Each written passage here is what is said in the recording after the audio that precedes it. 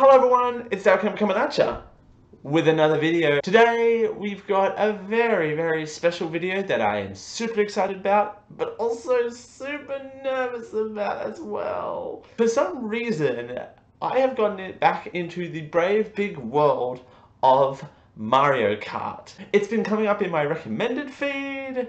I just, all of a sudden, it's just poof, and it's there. So that gave me the perfect idea for a video. As many of you know, I host the Jack Live radio show, normally on Sundays from 9 till 11 PM Australian Eastern Standard Time on Station Head, link in the description. And I thought that I would do a crossover event that no one, I guarantee, no one has ever done. Yes. We are going to be doing a radio show and playing Mario Kart races at the same time. For heaven above, please shine down on me.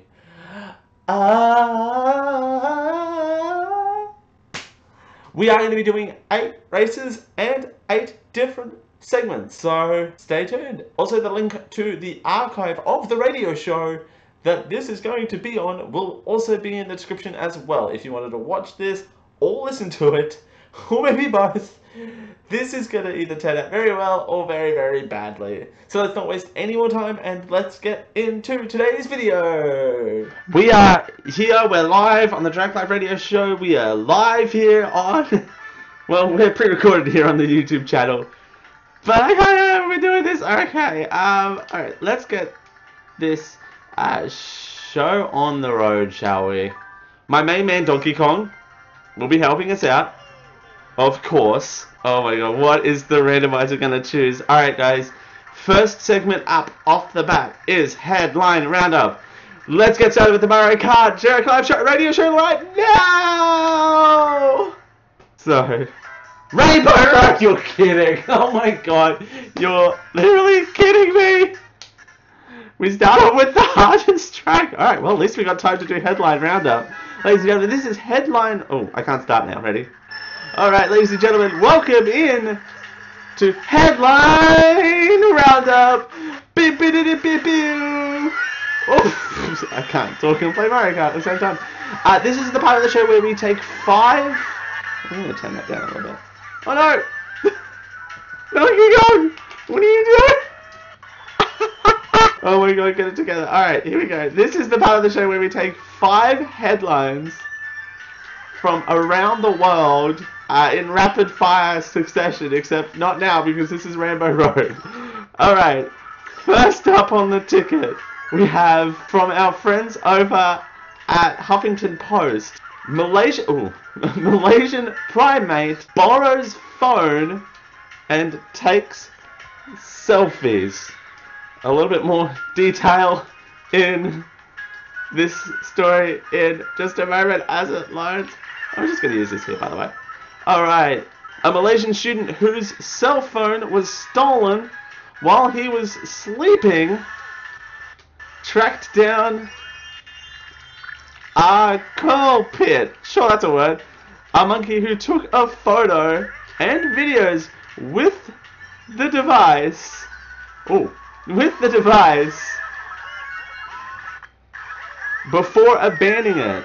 Sarah's Rock High 20 said Wednesday that his phone was missing from his bedroom when he woke up on Saturday. He found his phone chasing under his bed, but there was no sign of the robbery in his house in the southern Johor state. Oh, no. No, what am I doing? What am I doing? Oh my god, the show's on the road. Next headline roundup. Rat earns gold medal in Cambodia for landmine detection. One rat. Oh, they get a bad rap, especially for being dirty.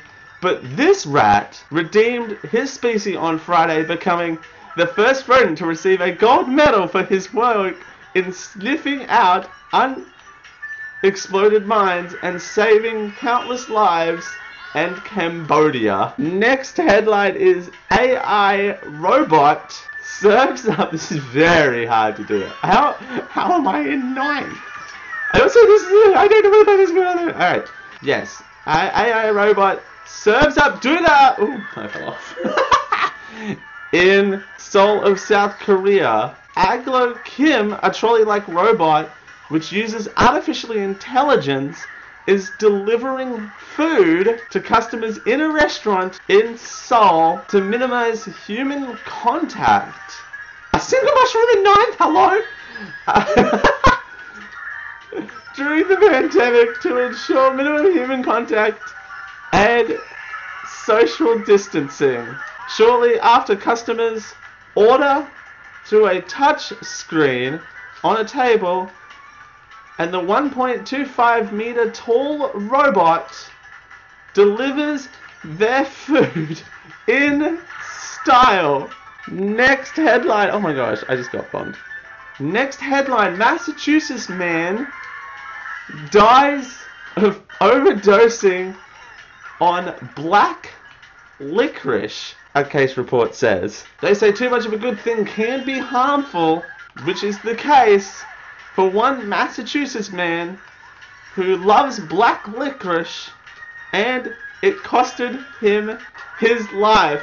Finally, in headline roundup, I'm gonna get lost. Headline roundup: Sir David Attenborough, I might not get lost, breaks records on Instagram after he joined.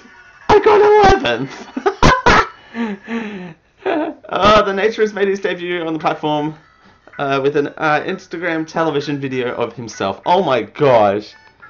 Guys, headline roundup is the craziest of segments. If we can get through that, we can get through anything. Now we're reviewing Cats and Dogs 3. God, and we're playing Desert Hills.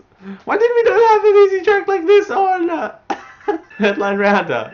Hello? Alright, review. Alright, this movie review is 1 out of 10. And it says, no, it ruined another franchise. It's 1 out of 10. The reviewer says, this is the worst movies in the Cats and Dogs franchise. What a horrible movie. I suggest you do not watch... I suggest to all of you to watch this and save your precious time. Oh, not to watch this and save your precious time. But still, the first movie is the best. The second is average. But this is so unwatchable. Bad music composing, bad CGI, terrible acting, no old characters. Damn young characters right here. Nothing else to say about this nonsense. Well, this review is simple enough. It gets the point across, I guess, that it is a bad movie and that you should not watch it. Like, that's, you know, here we go. And to balance things out, we are going to do a 10 out of 10 movie. Yes, someone on IMDb rated this movie a 10 out of 10. The title of the review is Name a Better Film. No, Oscar Bait is the title of the film. Oscar Bait, question mark? 10 out of 10. It says, oh, I'm just going to use this to do that. Okay, cool. Name a better... And then I get shocked. Cool. Name a better film. I dare you. This reviewer writes, with a complex plot. It's Cats and Dogs 2. 3 rather. Oh, I got blue shelled in second. With a complex plot and enduring characters, this film is a perfect piece of cinema. The cinematography is phenomenal. I've compared it to Nolan? Hello? But it would have been sold to Cats and Dogs 3, Paul's Unite. The only film I think it could be possibly stand up to this one is Cats and Dogs, The Revenge of Kitty Galore, which the party started came from. And cinema can end now. It can't get any better. Everyone go home. Is this person serious? I think we've got time for one more review. 1 out of 10. We left the cinema 1 hour. Kids bored us Asleep. Huh? What? Probably the worst film... I'm out of control. The worst film I've possibly seen this decade. Poor plot, no humor, kids 6 and 3, thoroughly bored and underwhelmed. My wife and I falling asleep. How did this make it to cinema? Trust me, it's terrible. I did okay that, right? It's like a third. Hello? We're doing Cooper Cape, and we're talking about how Karl Stefanovic got arrested as the show wrapped the other day. Here we go. Oh my gosh. This is a long track too, so... Alright, Karl Stefanovic arrested as show wraps? By the way, I want to say for the record, and we're already having a generic live rant. We love a good generic live rant, right? Oh, Donkey Kong! It's not what I wanted. Anyway, so I'm a little over... As you know, long-time fans know, I am not the biggest fan of clickbaity titles. Right? So, I thought when I read this that Karl Stefanovic got arrested for, you know, committing a crime. Nope. Turns out that today host Karl Stefanovic found himself yet again in the back of, what is going on? Back of a New South Wales police van the other morning as he was quote-unquote arrested. Oh, yikes. Quote-unquote arrested for losing the new recruit fitness challenge. Both him and co-host Ali Langdon underwent a series of fitness challenges, including a vertical jump test. Ooh, good pull. An rope test and an agility test. It came weeks after Langdon said that she thought Sergeant Langdon had a good ring to it. The two hosts were neck and neck, and then Karl Stefanovic scored a 57, while Langdon scored a 40. However, Stefanovic lost marks for letting out a loud woo, prompting Detective Chief Inspector Dean Lindsay to note the very excitable on his scorecard. After the break, Langdon was revealed the winner. She scored 14 seconds on the agility test compared to Stefanovic's 30-something. I'm going to use this here. A less exciting Stefanovic was found on the hood of the police car. Stefanovic peered out the window as the sirens... Whoa, what is happening? Sirens... I didn't do it. It wasn't me. When the camera cut to today, extra host Dale Campbell, he said he wasn't surprised at the arrest. On behalf of Channel 9, we knew this day was coming. We all knew this day would come. Oh, come on, Donkey Kong. Ah, Donkey Kong! We didn't know how it would be. Yeah, well, to be fair, Karl Stefanovic's been in a lot of trouble over the years. Has he been arrested, though? This is the thing. I don't know if he's been technically arrested for anything. Oh my god, did Toad literally just fall off in a mega mushroom over a gap that is the size of his car? I guess so. I don't know how I feel. I don't know when to use this mega mushroom either. I'm just gonna use it here. A golden rather, mega mushroom. Wow, Dale. I don't know how I feel about TV show pranks like this also. Like, it kind of brings a normalization to being arrested a little bit. Not gonna lie. So, don't know. I think a producer was just like, oh, wouldn't it be funny if he got arrested? Ha ha ha. But my problem also is the clickbaity titles. That's what I have issue with. Am I gonna get second? Hello? But, you know, I suppose they need clickbaity titles. We are moving on to the BuzzFeed quiz right now. Bowser's Castle. God damn it. Why? Alright, this BuzzFeed quiz is proudly brought to you by our friends over at BuzzFeed. At least we got a longish kind of track to do this though. I'm kind of glad. Alright. This is to find out what cake I am through a whole bunch of weird and wonderful questions. So, first up, we're going to pick our favorite animal. Horse, fox, cat, dog, panda, or parrot. So, oh, where am I? Hello? Oh, what is going on? Hello? There we go. Horse, fox, cat, dog, panda, parrot. That's also just fun to say. This is a random phrase. I'm gonna go panda. We're gonna pick an outfit. Oh god, I have to describe these outfits too. Crop top and jeans, red jacket, white shirt, white umbrella, a dad cardigan, hipster dad cardigan with an undershirt, businessman, or casual valley girl.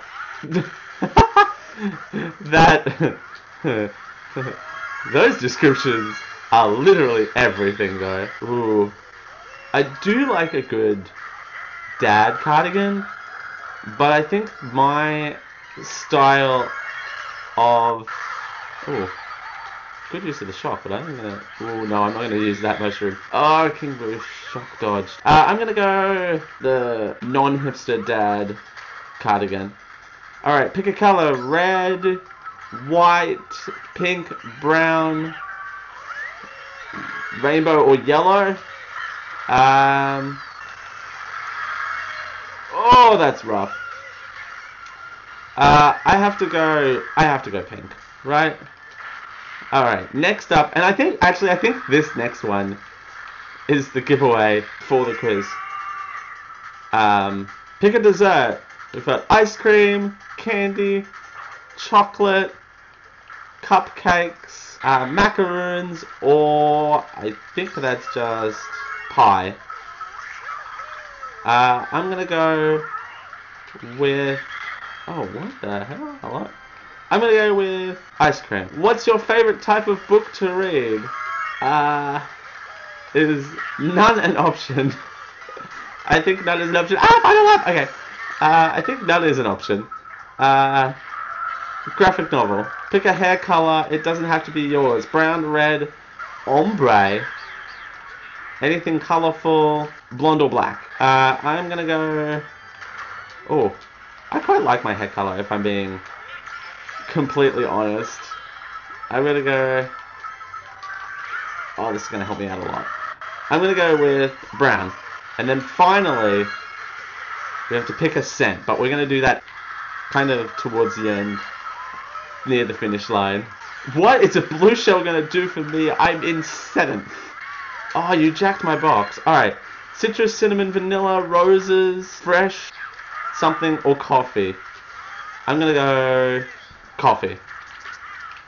Alright, ladies and gentlemen, the cake it gave me is actually correct. I am Funfetti Cake. Alright, the end. That was a terrible race. Let's move on to some more news. Alexa hardware features coming at you right now. Oh boy. And we're doing it on Mario Circuit. Hello, 5 of 8. So we're getting close. Oh, cool. Alright, Alexa hardware launched on September 24th, and it is making a huge hit. Hello, did I get an item box? Hello? Featuring enhanced Echo speaker displays and other voice-driven devices for its smart homes. It's expanding on its stretch of covering 140,000 smart homes. The world is progressing in the field of innovative ideas with the help of Alexa-driven devices. That's a good pull. Before the event, whoa, hello, early shock. David Rose, Amazon Vice President of Smart Home Alexa Mobile, said the smart hardware is becoming independent day by day. It is soon working on hinges without even asking, which, by the way, that is terrifying. The fact that it's going to start acting on its own. It will also listen to sounds and react as well. That was a terrible play. with an update of Alexa Guard. Alexa Guard Plus. When Alexa was introduced, the smart homes were in demand, and over the last couple of years, Amazon has rolled out many of its features. Alexa Guard is one of them. With this feature, it'll be a safeguard to your home, and it will send a notification if your alert on your home if you are home away. That doesn't make any sense. The new update will feature a monthly subscription of $4.95. In the subscription, the user will get added benefits on top of the standing offerings. A more robust sound detector, recordings of dogs on entry of unwanted visitors, and an emergency control panel. The hands-free emergency panel, run by a third party, will also include emergency numbers. I'm going to get that mushroom. Oh, I do not want this. Oh no. No! I'm going to fail. Alright, upgraded hunches, sound detector routings, these sounds will trigger it whenever, and, you know, Amazon Echo. Check it out. I got 10. How did I get 10? Let's move on to the Facts of Life game. Woo! We're doing it on Movie About? Are you kidding me? This is race 6. I have to do 10 trivia questions in like 2 minutes. Hello? Alright. Hello everyone and welcome to the Facts of Life. Ooh, hello. This is the part of the show where we do live trivia on the radio. We've got 10 questions. This is about photos and video of video game consoles. Oh, what is this? It is a Sony PlayStation. Can I identify a Sony PlayStation? Okay, cool. Oh, no, we're back. Alright. Next, what type of console is up next? Can I identify ooh. That's an Xbox 360. Cool, correct.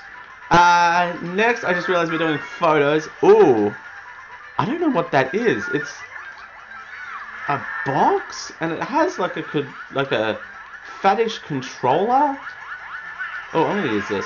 Faddish controller? Is that a Sega Dreamcast? Yep, I can identify a Dreamcast. Question 4. What type of console is up next? Can I identify a PlayStation 2? I got a fake item box in 8. Hello? Yes, I can identify what a PlayStation 2 is. What is that? Oh my god, I can't get this one. It looks like a safe, but with a phone pad on it. Ooh, can I identify what a Mattel Intellivision is? Yeah! Wow, that was a guess. Hello? Oh my god, it looks exactly the same. It looks like an open-faced safe, but with a remote. Again, can I identify what the Meganox Odyssey 2 is? No, it is. I can't identify what the ColorVision is. Oh my god, this looks the same! Why do all these early consoles look like they're safes, but with television remotes on them? Hello? Can I identify what the Atari 520 is? Yeah, I can. Oh, I just literally threw that into a wall. Oh, can I identify what the Sega Genesis M2K is? Yes, I can. Number 9, before we finish the race. Oh, yeah, I can identify what the Nintendo DS is. Yeah, I can. And finally, can I identify, yes, what the Nintendo Game Boy Advance is? Oh my god, that is stressful. I got an A-. I got 9 out of 10 video game consoles correct. Oof. On a short track that is Moo Moo Mellows. Let's get to race 7. We're going to be talking about an astronaut that is voting from outer space while playing Coconut Mall. Are you kidding? You know, Rainbow Road would have been perfect for this. Just saying.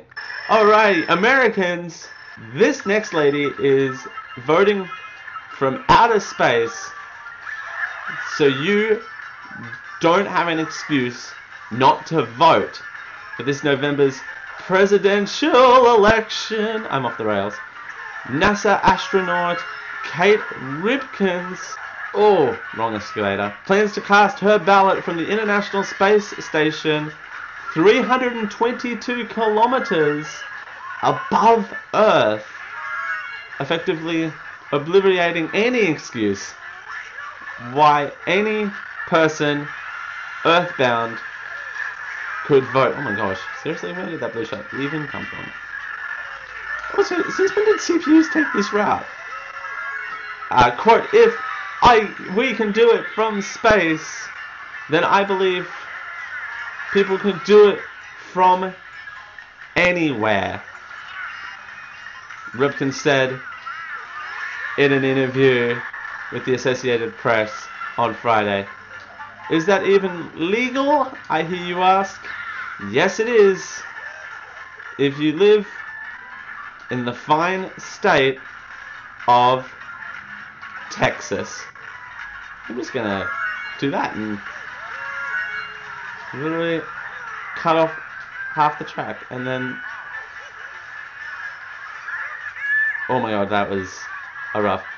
Given that most US astronauts live in Houston, the state of Texas passed a law in 1997 establishing a procedure to allow them to vote when the occasion arose. Ooh. Hello, Waluigi. Steal my mushroom much? Basically, it works like an extraterrestrial mail-in ballot. Mission Control sends the space station an encrypted email containing the ballot, which is then relayed back to the country's clerk office. Sorry, the county's clerk office. Wow. Or the country's clerk office. Who knows? I'm just going to do this. Trust me. It'll be worth it. Quote, I think a lot of astronauts do this, Ripkins told the Associated Press. It is critical to participate in our democracy. I'm in struggle street. We consider it an honor to be able to vote from out of space. Ripkins is currently working on the Cosmics. I'm not going to even say that. Preparing for a launch in mid-October after catching a ride on the Russian... Oh, I'm in the grass. This is not ideal. I need to get that box right there, but Waluigi's gonna jack it. No, I'm gonna jack it from it. Yeah, I mean, voting from outer space. It's kind of cool, is it not? Like, I feel like, again, if she's voting from outer space, you have no excuse. After that terrible of a race, I'm happy to literally get anything. Let's get in to the final race, and again, one of my favorite segments, same as you remember, same as it ever was, on Shy Guy Beach, GBA's Shy Guy Beach. Oh my god, what a way to end. Oh, the intro. I forget. This is not my show. I can't remember. Same as remember. Same as never was. Alright, ladies and gentlemen, welcome to February of 2001. The NFL Pro Bowl Ola Stadium in Honolulu. The AFC beats NFC 38-17. The 4th of February. The first NHL 51st NHL All Games at the Pepsi Center in Denver, Colorado. Oh, hello. Excuse me, Luigi. On February 7th, the 31st Berlin International Film Festival. A single red shell in 6th. Hello. Intimacy won, which, that's a fun sentence to say out loud, right? That Intimacy won. On February 9th, the American submarine USS Greensville accidentally strikes and sinks the Imine Amu, a Japanese training vessel operated by a high school. Unfortunately, some high school students passed away as well. On February 11th, 50th NBA... Oh, crab! The 50th crab. I agree. All-Star Game. On February 12th, near Shoemaker spacecraft touchdown in a subtle region. There as well. On February 12th, Tiger Woods wins the golf. On February 12th, the song that you heard, Ain't Nothing About You, it's released. On February 13th, an earthquake measuring 6.6 on the Richter scale in El Salvador kills about 400. On February 15th, the first draft of the Human Genome is published to the journal Nature. On February 18th,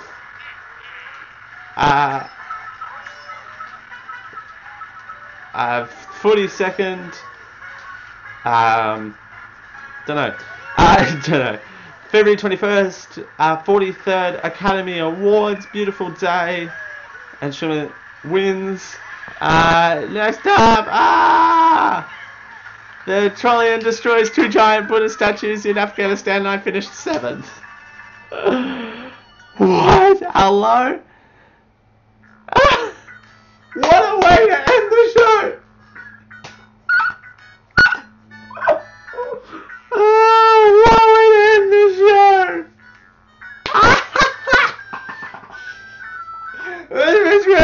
And stuff! Oh my god!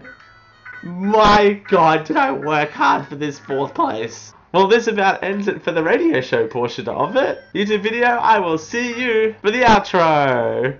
Oh my god, you guys. We did it. We played Mario Kart and did a radio show at the same time. You don't understand, and I want to divulge something right now to all of you. You don't understand. I've done 10 different attempts at this, and as technical ridden as it was, I still can't believe that it actually happened. Like, we actually played Mario Kart and did a YouTube video at the same time. Was my playing of Mario Kart the best? No, but hey, it was a great attempt. I finished 4th overall. We had some good races, we had some bad races. My favorite part, I think my favorite race overall has to be the Packs of Live game in Moo Moo Mellows, and Headline Roundup and Rainbow Road, like right off the bat. Thanks, Randomizer, you gave me Rainbow Road. Alright, but that's gonna do it for today's video. Was it a success? We did a radio show, the link's going to be in the description below, hopefully, and we did a YouTube video, you watched it, so I would say it's a success. Would I do it again? Maybe, if I have literally nothing else to do. I would do a video like this again. I would do 2 things at the same time, but I would have to plan it out a lot better.